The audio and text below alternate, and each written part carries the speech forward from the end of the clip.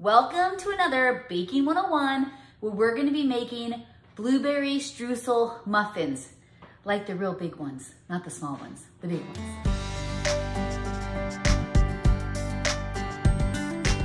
Now we're gonna get our blueberry streusel muffins going. I have measured everything out already and we're gonna mix it up, get into the pans. I've already done one batch. One batch is 6. I want to just kind of see it, so I'm gonna double mine, but I'm gonna give you the recipe for 1. So one batch is 6, and it would be 1 dozen if it's smaller. So let's get all of our ingredients together. It's 2 cups of flour, and then 1.5 or 3/4 cup of sugar, 1/2 cup of milk, and I actually did like a 1/2 and 1/4 cup of milk because those seemed a little dry to me. So I'm gonna say 1/2 plus 1/4, which is 3/4. 2 eggs, 2 teaspoons of baking powder, 1/2 teaspoon of salt, and then 1/2 teaspoon of nutmeg, 1/2 teaspoon of cinnamon, and then 1/2 teaspoon of ginger, just to give it a little kick. All right, so we're gonna mix that in. We wanna fold in our blueberries, so we're gonna get the batter going first. I love this hand mixer I got from Noah, oh my goodness. It's cordless, you charge it and go. So your batter is gonna be a little thick. Smells great. All right, let's get this puppy going. And then we're gonna fold in our blueberries. And you can use fresh or frozen, either's fine. Oh yeah, that looks way better. So it's 1 cup of blueberries. I put a little flour in them. If you cover them in flour just a little bit, it'll keep your batter from turning completely blue.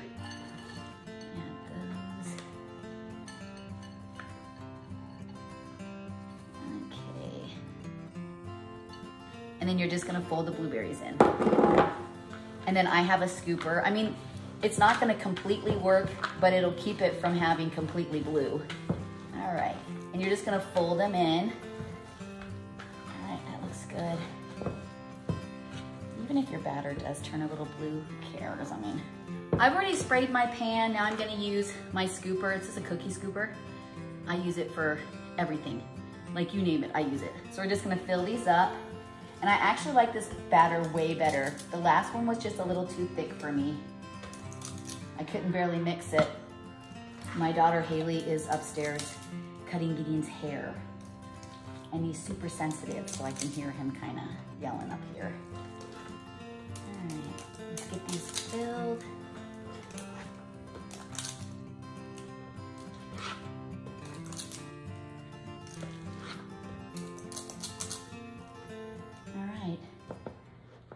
Okay, so now that I have these filled, we're gonna make the streusel to go on. Heating my oven to 375.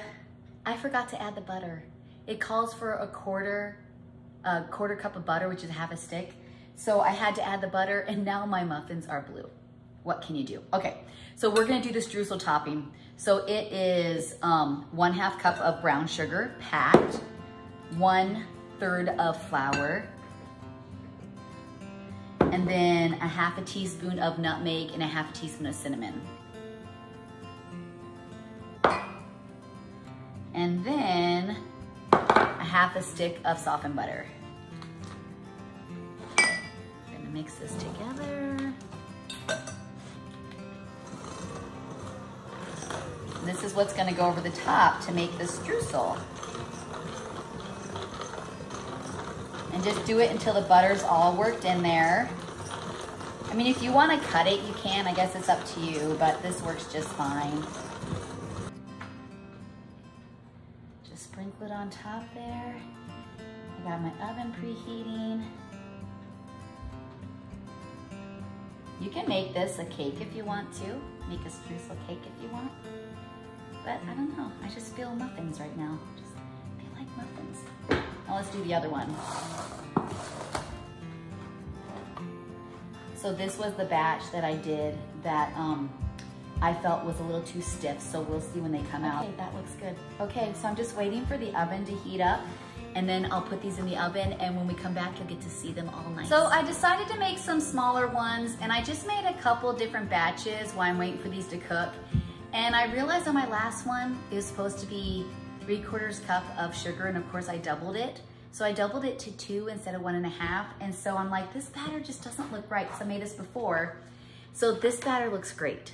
And I'm noticing I have the ones that I added extra milk, nada. Don't add the extra milk, just do the 1/2 cup. Just do the 1/2 cup, because I'm watching them cook and they just don't look right.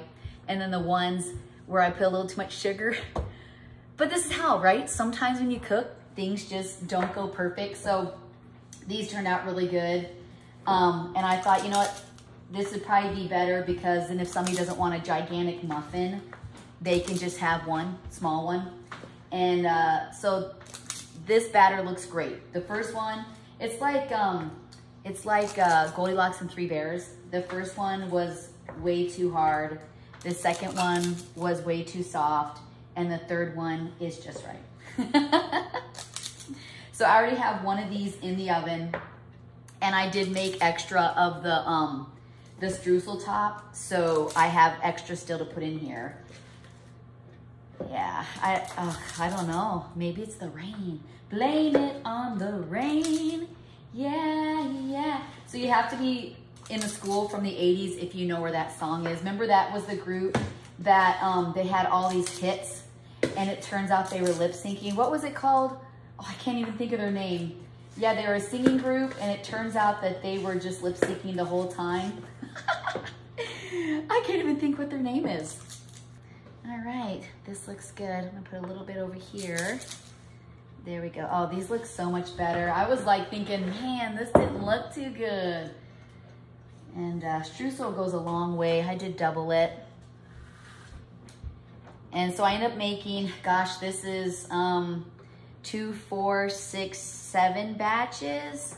And finally my last batch turned out, I don't know what the deal is. I haven't made them in a while. So I kind of had to get my recipe all written down and just kind of, I don't know. Maybe it's because all my kids are home and I'm used to the quiet. Maybe we'll blame it on Noah Bell. Okay, I'm gonna get these cooking, and I'm pretty sure these are the ones that are gonna look amazing. I don't know what the other ones are gonna look like, but that was my mistake. Do not add the extra milk. I'll put that note in the description. So now we just have to wait for these muffins to get done, and I will come back. All right, so the muffins are done. I ended up doing 2 sizes. They turned out pretty good. I did 2 different sizes. Here's a bigger one. And then I did the smaller ones. Some of them kind of overcooked a little bit. I think I have to stop trying to multitask, but no, they turned out really good.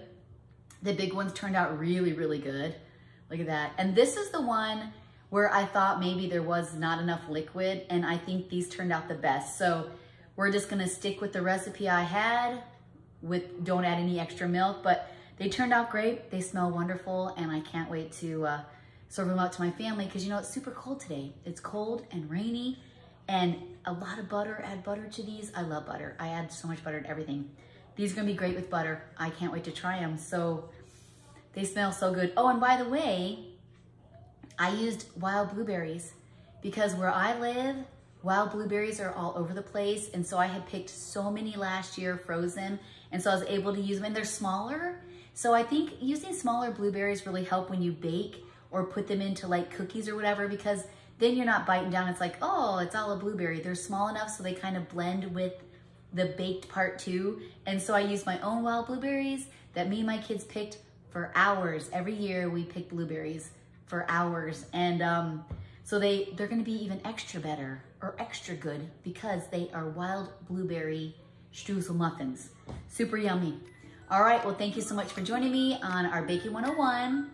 And don't forget to follow Just the Bells 10. Thank you so much for your support for our family and our page, and have a wonderful day.